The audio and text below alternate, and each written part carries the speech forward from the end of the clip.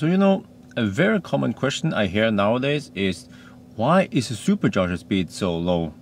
Well, there's actually a very good explanation for that.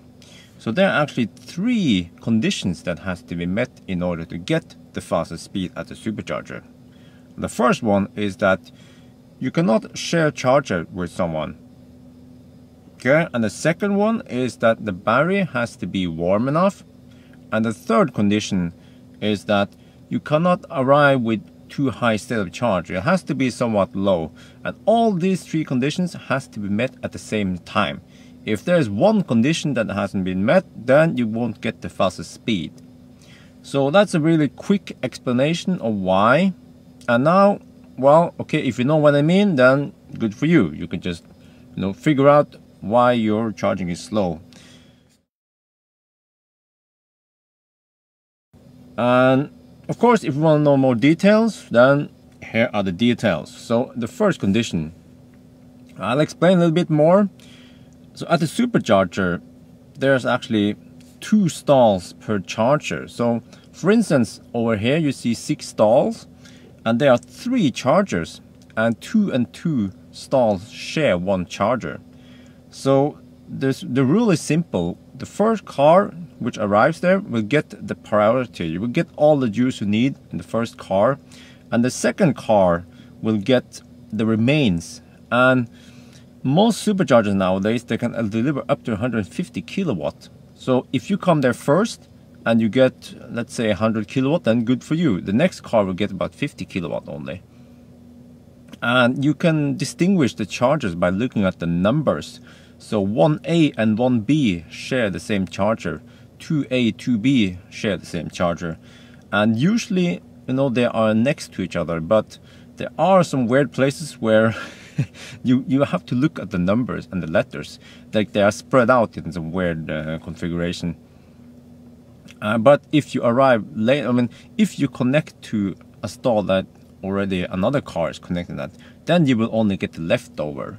So yes, if you have to, sometimes when there are lots of cars charging, you have to try to move around a bit if you get slow speed, because you know that the 2 other conditions are met. So I will come back to that soon. And usually, well, that's what I do. I try to change charger, and most of the time it actually helps. You waste a little bit of time, but you change charger and then you find a good one. You have to find a charger that no one is on, or a charger where the other car is charging. It's already at high state of charge, so the other car is only getting, let's say, 30 kilowatt, and then you get whatever you need. All right, details about the second condition, which is the battery has to be warm enough. Cold battery is not good for charging fast. It can actually damage the lithium cells. So that's why the BMS, the battery management system in the car, takes good care of the battery, and it will limit the charging power and also the regen, by the way, if the battery is not warm enough. And how warm does it have to be? Well, if you preheat your car, preheat the car and also preheat the battery. But by the way, if you want to preheat the car and heat up the battery, you have to switch off range mode. If range mode is on, then the battery heater is switched off in order to save energy.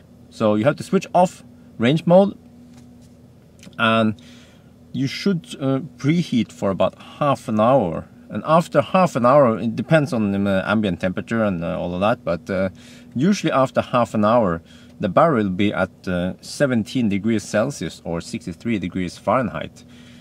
And that is still not enough to get full regen. And also that means it's still not enough to get the maximum speed at the supercharger.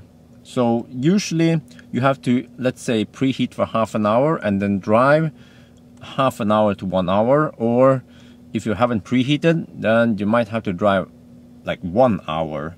But all of this depends, but that's just the general rule. So, driving 5 minutes, 15 minutes to the supercharger, it's not going to get you the fastest speed, unfortunately. And as for the temperature, for the optimal temperature, I'm not sure, but I think I heard that you have to have like 30, 40 degrees Celsius in order to get the full speed. All right, the last condition is that the car cannot have too high state of charge. So this also depends on which battery pack you have. And 85 has like a weird, I mean, like I would say the charging profile that most people are used to, where you get, you know, the best speed at the bottom, almost like the lower you go, then the higher speed you get, and then it kind of drops very like consistent towards the top. Whereas the new battery packs, the 75, the 90, I haven't heard about the 100, but probably the same also, is that you actually have slightly lower maximum speed. But not only that, but if you go too deep, I mean, you go too low, close to 100%, I mean, close to 0%, then actually you will have really slow speed at the bottom.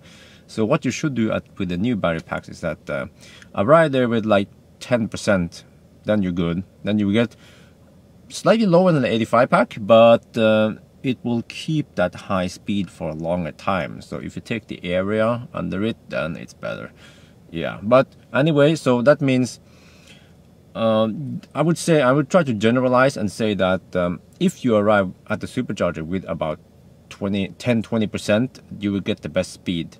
If you arrive with 70-80%, then it will be slow. Even, I mean, regardless of if you're alone at the supercharger or if the battery is warm enough, as long as you have a high state of charge, you're not going to get super speed, like over 100 kilowatts. Yes, okay, so that was a short and a long one, depending on how you look at it. So I hope this is useful for you. So, and also I see this question a lot, so I hope this will help you and, you know, try to help other people understand, you know, all this stuff and why it is so slow. So yes, I guess that's it for now.